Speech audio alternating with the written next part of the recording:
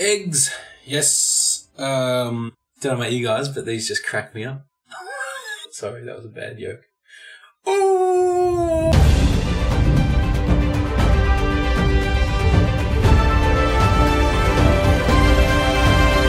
Make sure you're in the right scale, and then we need to create an egg, create a sphere, and make sure it's probably the size of an egg. Maybe what's that, like 2.5. Convert it. Chuck a smooth on it. Wireframe and give it a shell. Something pretty thin like that. Convert it to an editable poly. Call it an egg. And there we go. And we can just hide that. So create a TyFlow. And we'll birth objects. Choose our egg. Set it to show geometry. Create a TyFlow emitter.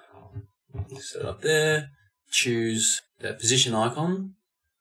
And we'll set that to this one. And now we'll chuck some speed in. Set it to follow the icon. Then we'll see how fast it's going. Yep. So we'll make it go a bit faster, maybe 4. Variation of about 50%. We want to spawn more eggs. So what we'll do is we'll add the spawn operator in. In the spawn we'll do per second. And let's just do, say, what, 2 per second. Now this is going to go all weird and do things we don't want, so we're going to branch these ones off into this event, and the spawn will go into here now. So we'll check, make sure that's display. Now you see egg spawning, so we can just turn this one off for now. Do a random 3D rotation as they spawned, and we'll give them a PhysX shape.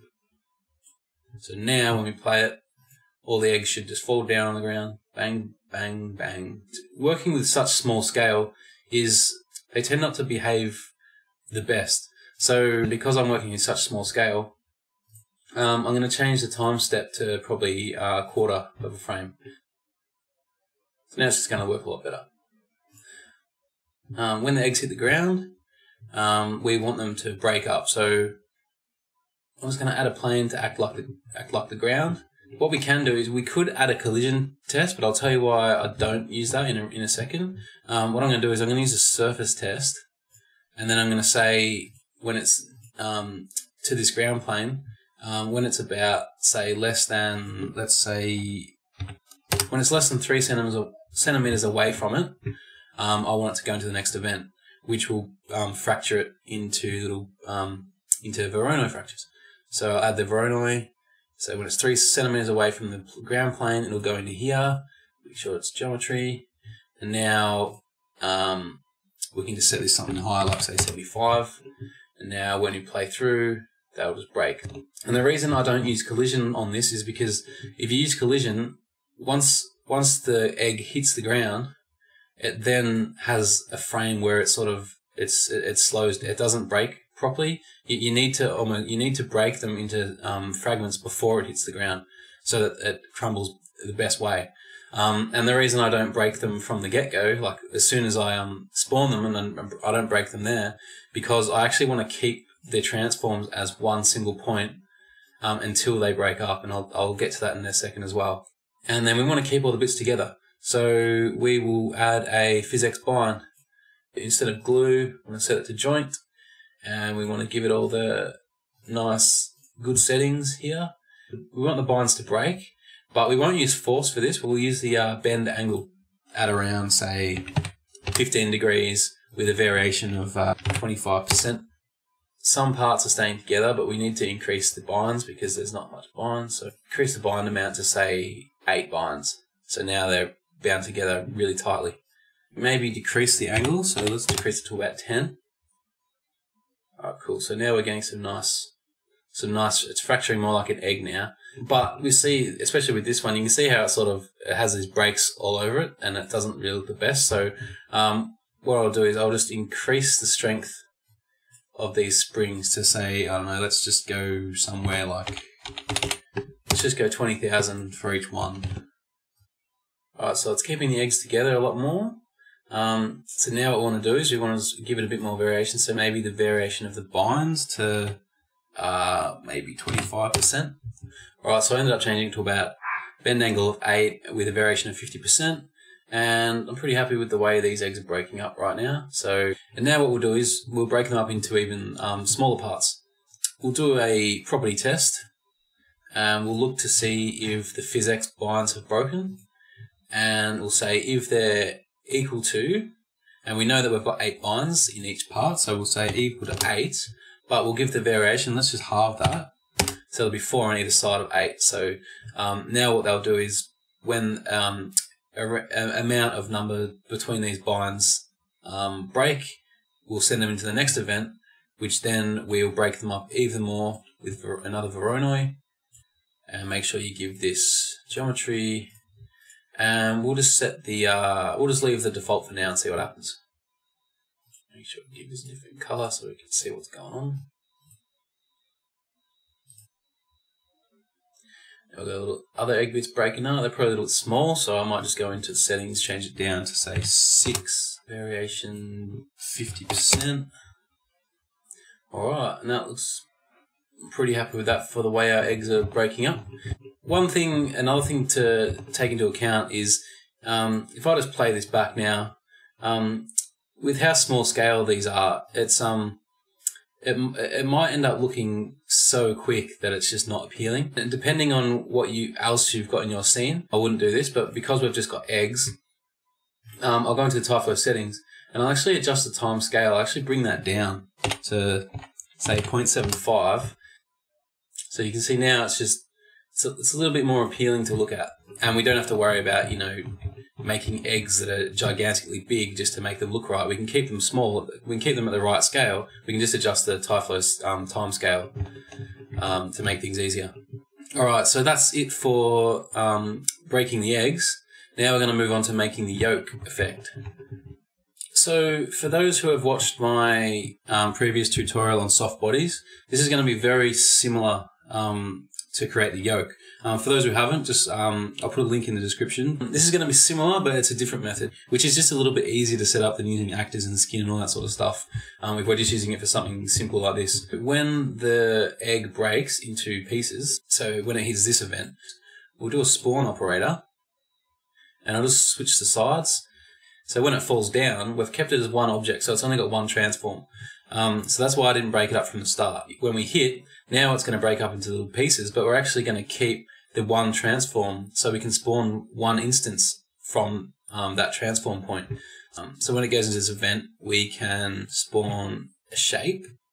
So that's a geometry. Now if we set this to say something 3D, if I turn off this event, you can see now, see there, so we ignore this event for now. So if I go back one frame, you can see this is where the egg goes down, and then as soon as it hits this event, it spawns a shape.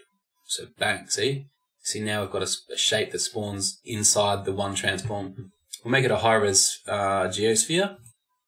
Make sure it's geosphere because you want the outside to be evenly spaced like this for our soft body to work properly.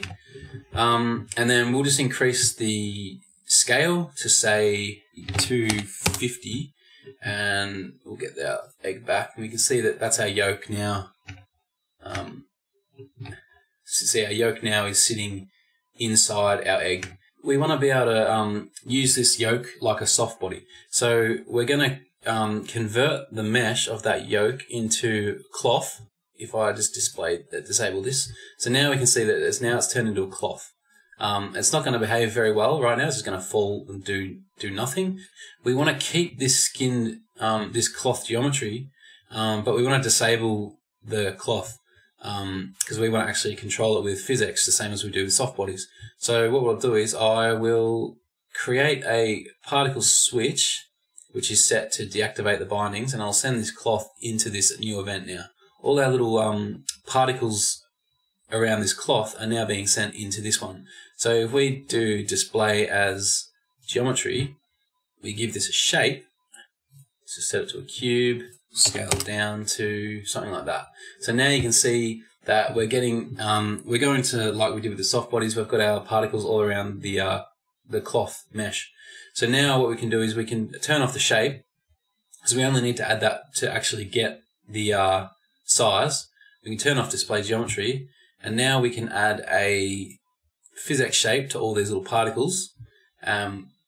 Set it to sphere, display the whole just so you can see where they are. Oh, I turned shape back on, sorry. Yeah, so now we can see that these are all the shapes.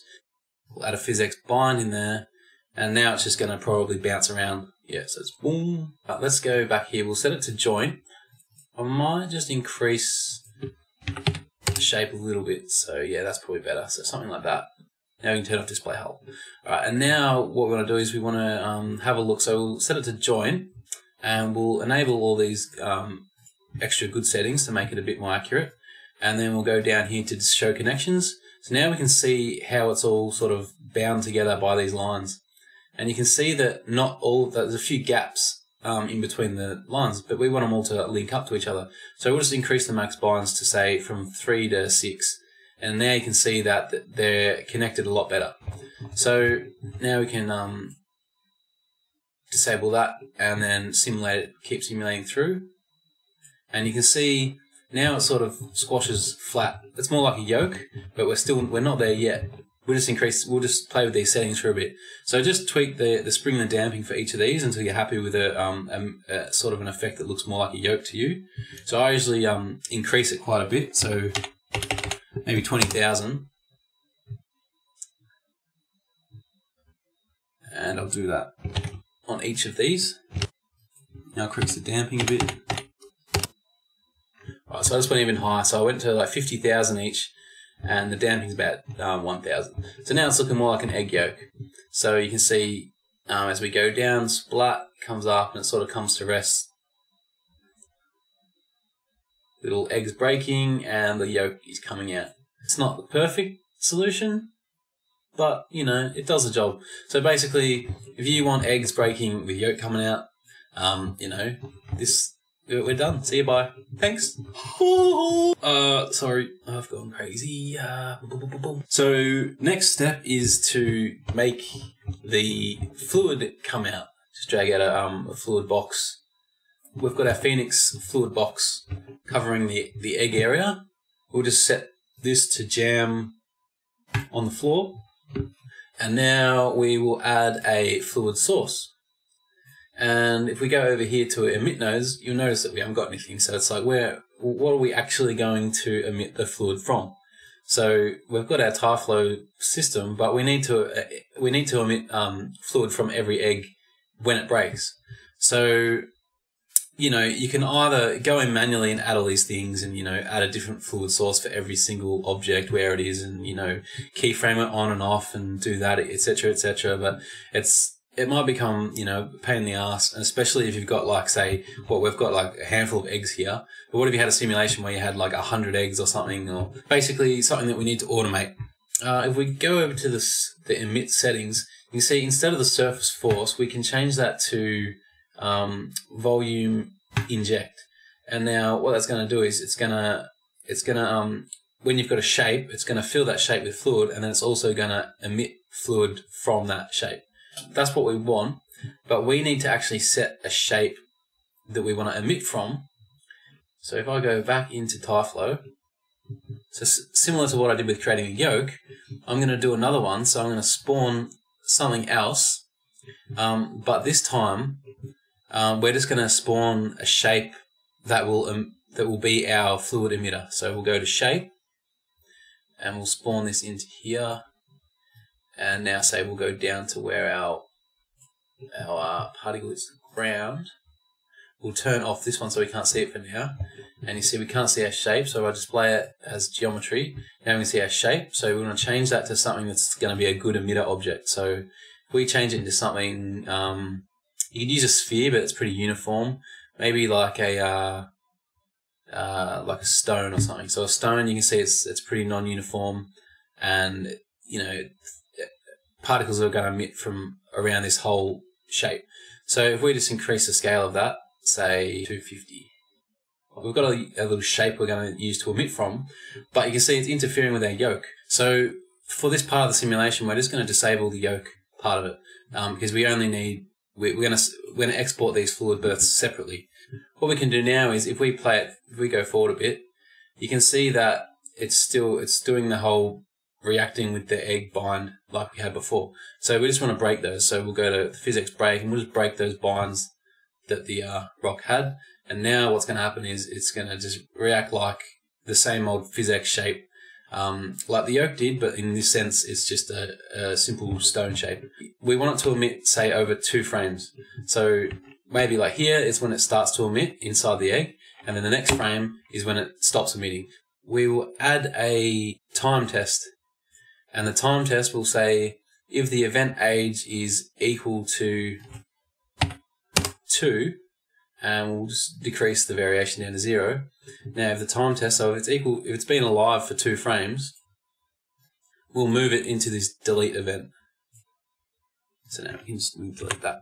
So now this stone is only going to live for 2 frames. So if I scroll back, you'll see it births now. 1 frame forward, it's still alive. Next frame, it's dead. Now you'll see all our little stones. Our stones will spawn where our eggs are, see, for a couple of frames. So now we can export all these little stones as our liquid emitters. So if we just create a new layer and call it fluid birth objects, do an export particles in our fluid birth objects, and we'll just export these as objects. Checking all these things are the same. We'll just call it fluid birth. Export to the active layer we just made. And one thing we want to make sure we untick is this scale to 0. And we don't want them to, when they're deleted or pre-born, we don't want them to scale to 0. We want them to show up all the time. And I'll show you why. So if we scale it, untick that. Now if we export those, so we've exported 5 particles. So once we've exported them, it's very important to turn off this event now. So we don't need to send these into here anymore. So that all we needed this for was to birth the fluid thing. So now we can turn the egg yolk back on if we want. So now you can see in our scene we've got these 5 little stones. And as I play through, you'll see they move. And we're going to use these to birth fluid. So what we'll do is we will select all these little stones and we'll just make a quick selection set. So just call it whatever you want. I'll just call it quick. Now go into your fluid source, go add, press H on your keyboard, go up to selection sets and then pick your quick selection that you just made and do pick. So now it's going to add them to the injector. It's going to add them to the fluid source, but it's a volume inject type, which means it needs to be non-solid. So we just click make non-solid, quickly birth some particles.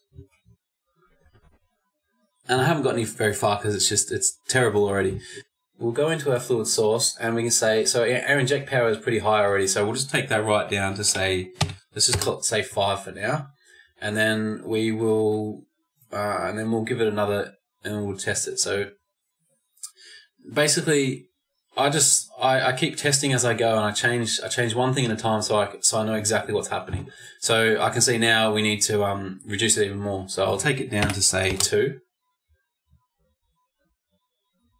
Alright, so that's a lot better. Maybe I want to change the viscosity. So I'll enable viscosity, and let's just raise that up to say 0.5. Right, and viscosity is not going to work unless we go into the grid, and we have to go down to output and make sure we tick viscosity.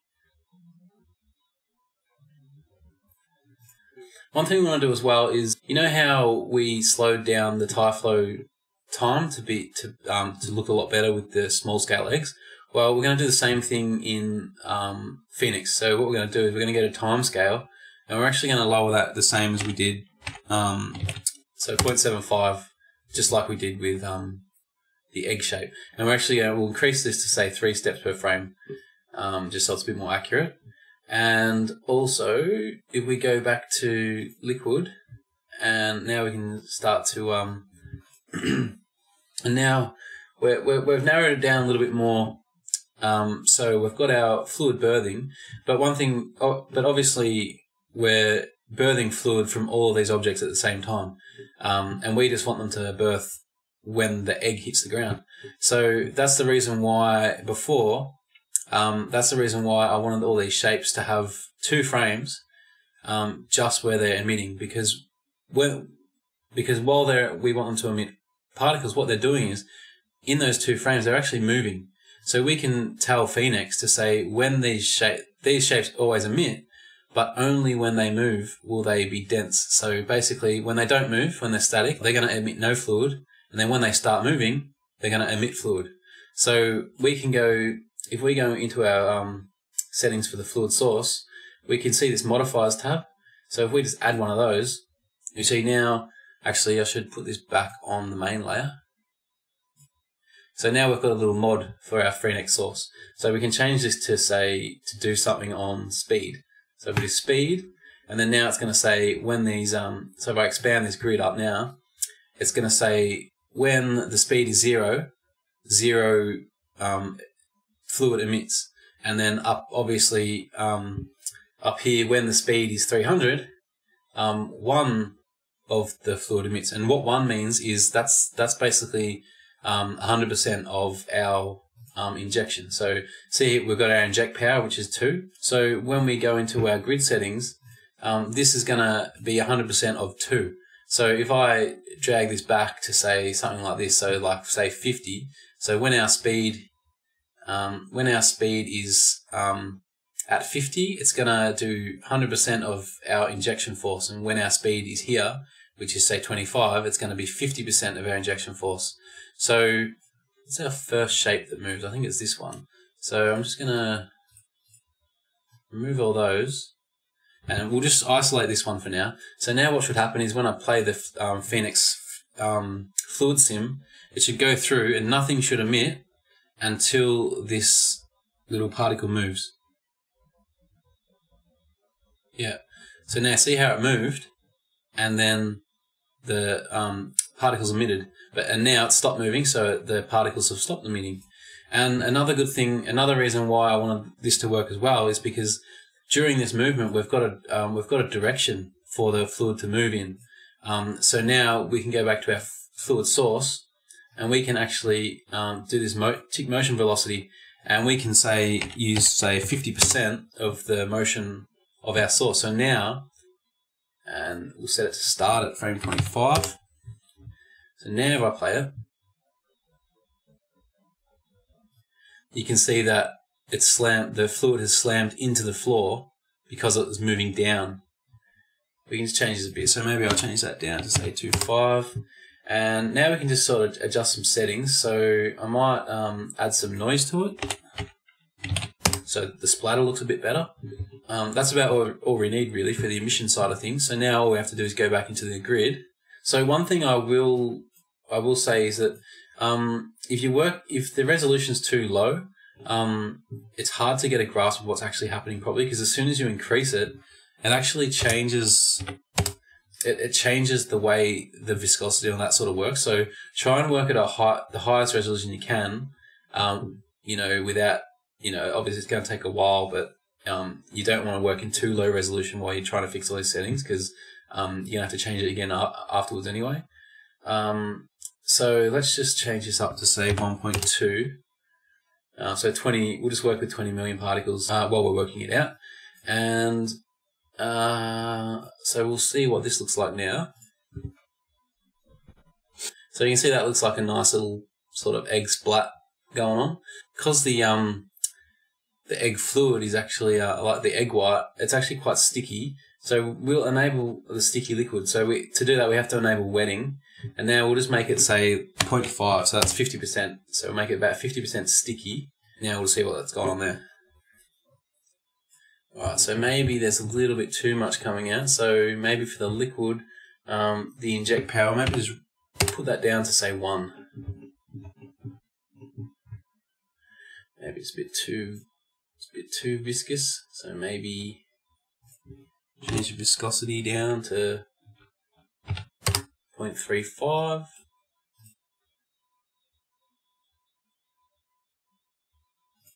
Right, so I turn the particle preview off and enable liquid. You can see now, so we've got our fluid now. It's more eggy, but it's quite obviously it's quite still quite viscous. So one thing that's going to clear that up is when we increase our resolution.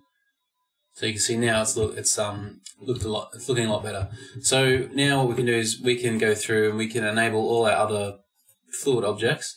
But one thing I'll do is I'll select them all, and then you need to have them active in your scene for the fluid to simulate. So we need to keep them there, but they're a bit annoying. So I'll just go into object properties and I'll just set them to display as box and just untick renderable for now. And now it's just a little bit easier to work without having to see those little pebbles in the way. But we know they're going to work with the eggs now, so it's going to look like this. Now what we want to do is obviously we want them to work with TyFlow. So if we go back and enable TyFlow again, for the fluid to interact with TyFlow, we actually have to set mesh operators in here. So what we'll do, so go to mesh and just add that in here, untick render only, and do that for these little fragments as well. We can turn off display. Make sure we've got one up here as well, and turn off display because we don't need geometry for that anymore. So now it's all going to be, it's actually going to be generating mesh in the viewport that Phoenix can react with. So I'll just do a little quick simulation.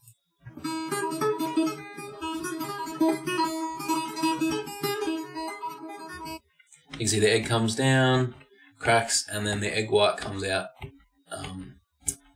and sort of sticks to the egg a little bit, which is great. And you can see here it's covering up the egg yolk is under here, but it's actually covering it up, which is good because that's actually what we want. We want the egg, we want it to cover up the egg so it looks a lot more realistic, I guess. So now this, obviously you can tweak the settings of the fluid as much as you want to try and get it more realistic. This is just demonstration purposes. Alright, so now we're on to the next step, which basically, you know, if you're happy with the way everything works now, it's fine. You've got your egg cracking, you've got your yolk coming out, and you've got your Phoenix FD fluid to simulate the egg white. But the fluid isn't going to move the isn't going to affect the TyFlow simulation. So that once the eggs crack, they're just going to fall, and the fluid's going to react around the cracks. But the fluid isn't going to push the shell at all. So if we open up TyFlow, oh geez, my dogs are gone crazy. So TyFlow, his name Tyson, he's just added this PhysX fluid thing, which is really cool. Oh god, one of those dogs gone. Shut up, dogs, you bloody dogs. Oh, dogs, who needs them?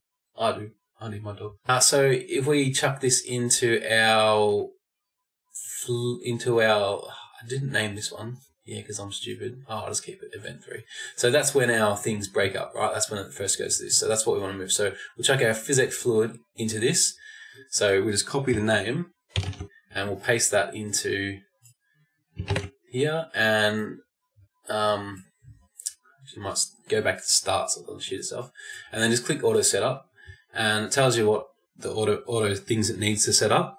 I won't go too much into it. I think there's a couple of tutorials online already about how this PhysX fluid thing works, but just in a nutshell, or an eggshell, it basically just enables everything you need. So this little bit of code here adds that, so you don't have to worry about it. Adds the pressure if you want to use pressure. Adds velocity. Obviously, we need velocity, so just click yes. One thing I noticed though is when you enable pressure, if you go down into your thing, it enables this injector, which fills the grid with smoke, which is to do with pressure. But if you're not using pressure, you can just turn it off so you don't have the smoke in the way. So I just turn it off for now because I don't use the pressure at the moment. But in future, obviously, leave that on. It's going to react with our mesh, which needs to be mesh. It needs to be not render only, by the way. So now the Phoenix FD particle is going to react and push our little broken shells. And just leave density at 1.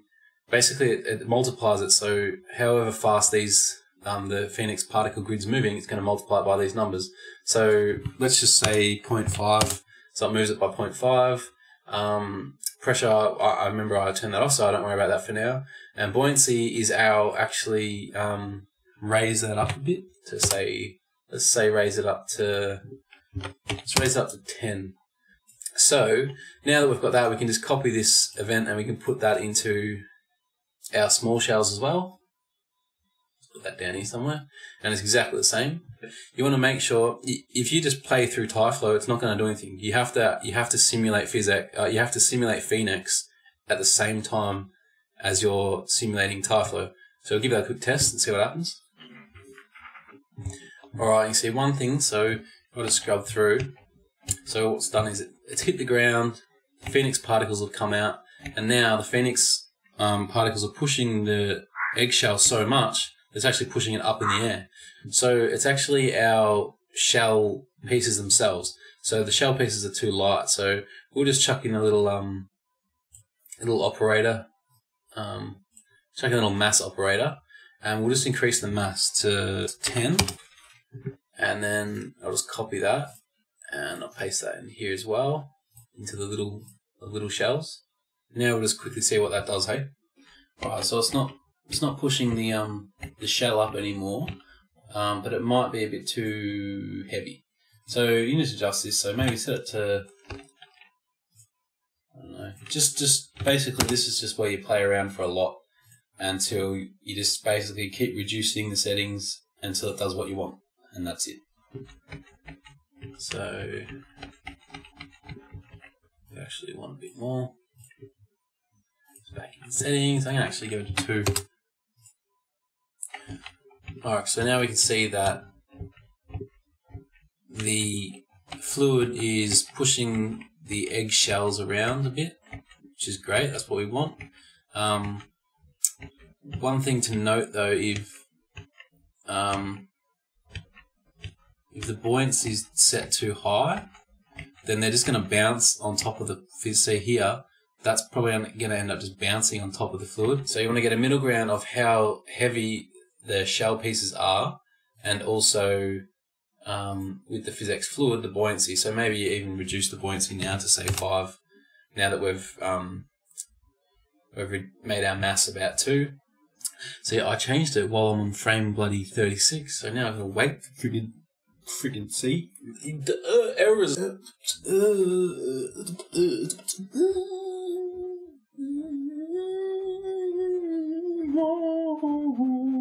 Alright, move it back. Don't do that again. Yeah, so there you go. Don't do that. Make sure you're on frame 0 before you change big stupid settings like that. Yeah, so change that down to say 5 and yeah. Alright, so yeah, so that's pretty much it for making the eggs do their thing. So the last thing I guess I should talk about, I'll go into settings for TyFlow, and I want to export all these objects. So what I can do is, the easiest way to do it is to just go chuck an export node just here and export it to anything you want, and it's going to export the whole thing done, right? However, it's not going to export the yolk because the yolk is using cloth mesh, which doesn't export the way normal objects do. You can export it as a Ty cache, and that's going to be fine. So if that's the way you want to do it, that's fine. But I want to use motion blur, so obviously Corona can't render Ty cache with motion blur, so I have to export something else. So make a new layer, export all these objects as objects in their own layer, and then I can just render them out with motion blur, no worries. But obviously it's not going to work with the yolk. Say I want to export this yolk as an alembic format. Let's do an example. Right, so what I'll do is, instead of using this one, I'm going to pull this one into the yolk that we've got, and I'm going to go alembic mesh, and then I'm going to keep all these settings the same. Make sure that cloth geo is ticked, because that's the actual one we want. That's the one that we actually care about. And now I'll click Z is up because it's max, and save. And now I'll just do 35. I don't need 35 frames. So I'll just go generate alembic. Alright, export complete. So now, if I'll turn off TyFlow, and I will go import, and I'll choose the alembic. Now, we've got the alembic in the scene. So you can see that's where it starts. So now we've got the mesh. But you can see these little squares. That's because it's not just the cloth geo. It's actually those little squares that are generated as well. So because what happens if I actually zoom in now, you can't see them, but they're actually still there. So if I had to go display geometry, you can see that they're actually still there. That's why they're getting exported. And for some reason, if you go into, say, geometry settings, not geometry, sorry, if you go to general and you untick particles, they still export. So there's no way to export them without that. But there is one workaround you can do. The way I found out how to do it is basically, because the cloth I can talk. The cloth mesh seems to export no matter what. So what we can do is we can send these shapes into a group that we can choose not to export. So if we just add a say a particle groups node at the start, I'll put that at start, yeah. So and then we set that to export. Just pick a group, maybe just the end here. So say P. And now in our export group, we can go down here to the particles to export. We can actually say, we can choose export groups. We can choose P, but now we can go not equal. So everything that's not in group P will get exported. So because we've put all these shapes into group P, P is not going to get exported now. So if I go down to set this to say alembic 2, now if I make this now, I'll bring that in again. Now we'll scroll forward, bang. So now you can see that it's exported fine now. If I give this a quick render, you notice, see how it's it looks like it's mirrors. Oh, God, why can't I talk today? See how it's normals look inverted? Easiest way to change that is just on the actual alembic object, just go down and add a, where the bloody hell? Add a normal and make sure that flip normals is ticked. It does all this weird shit now. And that just means that it looks like all these vertices aren't welded together. So thank you, TyFlow. We can add a Ty weld modifier and that will weld them together. And then now we can add a smooth, tick auto smooth, and bang, now you've got a nice alembic mesh that we can render. And it looks nice. So that's the way, that's how I got around exporting the yoke anyway, or exporting the mesh, the cloth mesh. One thing that will happen though is, you see if I scrub back, it's only going to be introduced, say now. So bang, and all these frames, it's nowhere. So what that means is motion blur is going to shit itself. So the way around that is I just rendered every single frame with motion blur except for these intro frames. Then I turned off motion blur and then rendered all these frames where the alembic got introduced. And that obviously there's one frame in there that doesn't have motion blur, but anyway, that's how you can do some eggs cracking. I'm sure you would probably come up with some, you know, if I had to spend a lot more time on it, I can make it look a lot better. But I just, for tutorial purposes, I think it works pretty well. So, yeah, cheers. Thanks for watching